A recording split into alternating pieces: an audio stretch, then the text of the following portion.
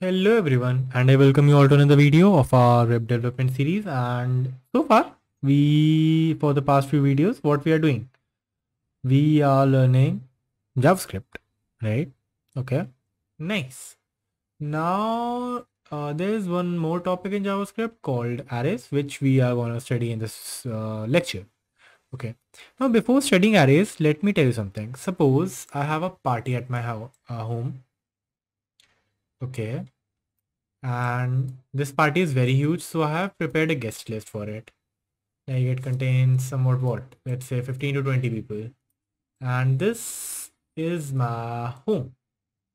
Okay, now there is a bodyguard here, and suppose any person comes through, the bodyguards check the name from the list and let him enter the house. But if the name is not there, he'll just send them back.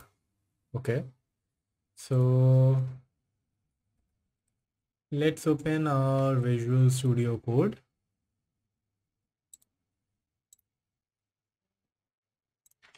Is it opening? Not opening. Hmm.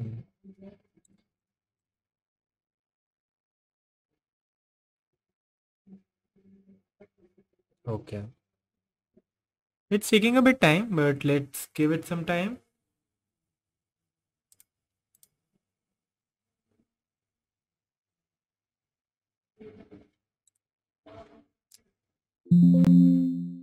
Let's keep waiting. Let's see what is the problem here.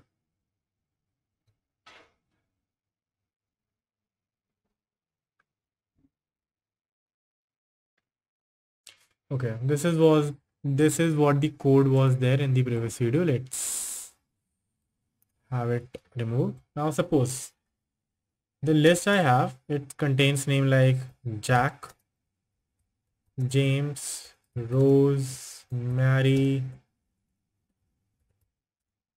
Albert. Okay. Now, if I want to automate or if I want to code the thing which I just told you with the bodyguard, what can I do? Like suppose if let's have var name is equal to, let's leave it empty for now.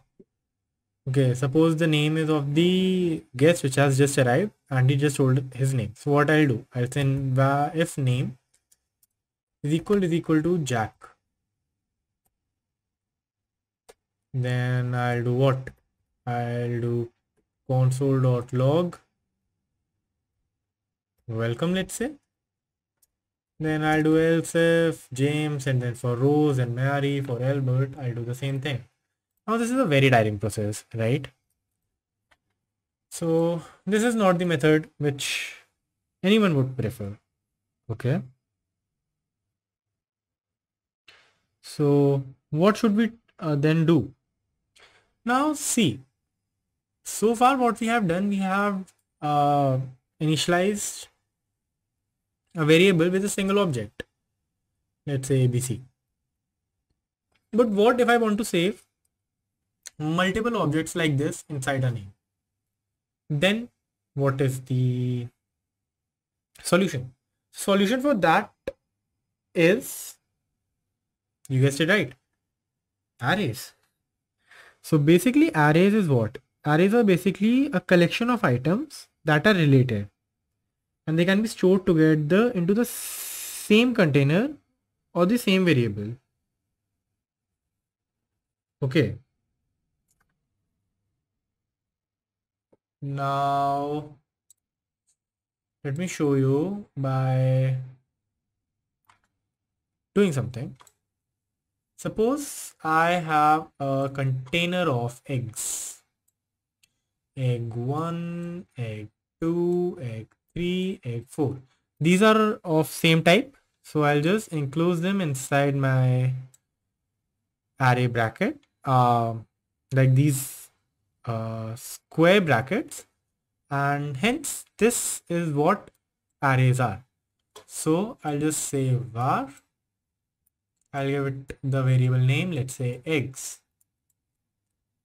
Okay. So this is how you initialize an array. All right.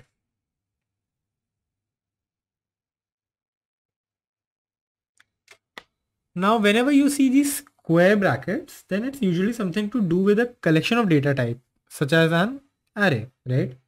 And we use these square brackets when we are, creating array, as well as when we are trying to retrieve an item from array. Okay, so how you going to retrieve an item from array? So simple, you just say eggs. As I said, we use square brackets for retrieving as well. So let's say I say 2. So can you think which of these eggs it is going to pick? Most of you will be thinking, okay, 1, 2, 3, 4. So second would be this. But always remember, computer starts counting from 0, right? So what? It would do what? This is 0, this is index 1, this is index 2, this is index 3. Now this would return us this one. Okay, great. Similarly, you can find the length of the array by doing eggs dot length, like this. Okay, great. Now let's try to do the same thing with our name code. Let's say var guests is equal to, you will say Jack, and for every item you will give a comma, then you will say James, then you will say, let's say Rose, you will say Mary, and then you will say Albert. All right, now let's do one thing. Let's try and console.log guests.length. Let's see what would be printed. 5. 1, 2, 3, 4, 5. Great, right? Similarly, you can find the guests. Let's say guests. I want to find the first guest, 0. It should return me Jack. Similarly, if I want 3, which is 0, 1, 2, 3, Mary. Okay. And similarly, 4th would be the last, Albert. But what if I type 5? Obviously, this curiosity should be in your mind. Undefined, because after 4, we don't have any other guest. Okay. And what if I simply, want guests only? Okay. Yeah. The whole thing, what would be printed? See, the whole thing is printed. Okay, great. Now there is another array method which is called array.includes. Okay, so what it does is, suppose my array's name is guest. So what I'll do, I'll say guest dot include, and I'll write the visitor name. Let's say this is my guest list and I have a visitor with name, let's say anything for now. Okay. And now if I want to check whether this visitor is there in our guest list or not. So if the visitor is in our guest list, this guest.include visitor would return me true. Otherwise, it would return me false. Okay. Great. Now, to write the same code, what we'll do is if guest.includes, let's say visitor, I'll simply say console.log welcome.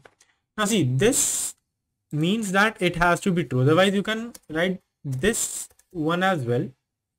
But if you don't write this one, it means the same thing. Okay. Else, You'll just say console.log. Sorry, not invited. Let's see and run our code. Let's hope it works. Obviously it would work. The logic is there. For now, let's say James is there. Let's run it. Let's see what is the output.